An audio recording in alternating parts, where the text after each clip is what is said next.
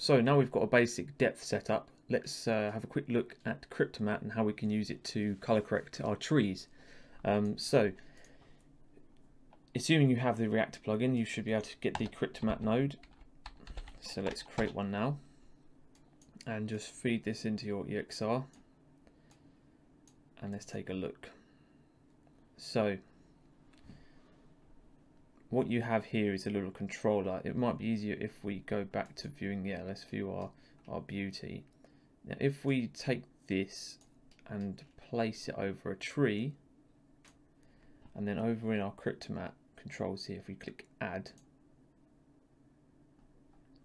and view our Cryptomatte node, you can see we've got all the trees selected now.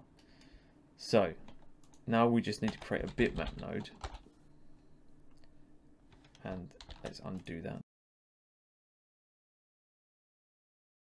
Alright, do we need to reselect? Yep, we'll need to reselect. Great, let's remove and reselect our trees. Add trees, there you go. So let's try again, let's create a bitmap node.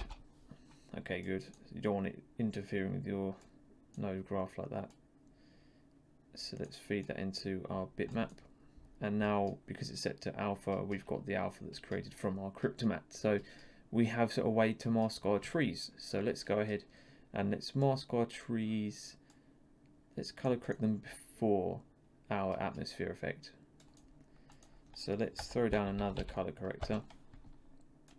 And actually, in the interest of keeping our node graph nice and clean, you could rename your nodes. So for example, this one, it could be tree CC, just so we know what that one's doing, for example.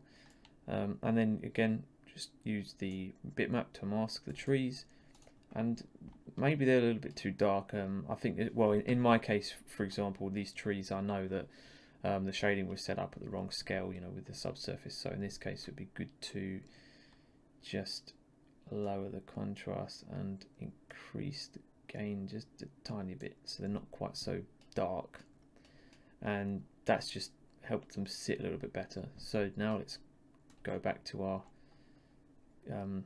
atmosphere, and now they're not sticking out so much. So that's quite cool. So the Cryptomatte is really useful for let's say we had a whole different variety, a group of variety of trees, because there's one type of tree, so we only have to select one, but you could select many, or we could select the mountain. This is a really good way to be able to select things and then color correct them in your comp. So with that in mind, let's proceed to the next lesson, where we'll continue to work on our comp, and we'll color correct it, and we'll add a few more lens effects and that sort of thing. So see you in the next lesson.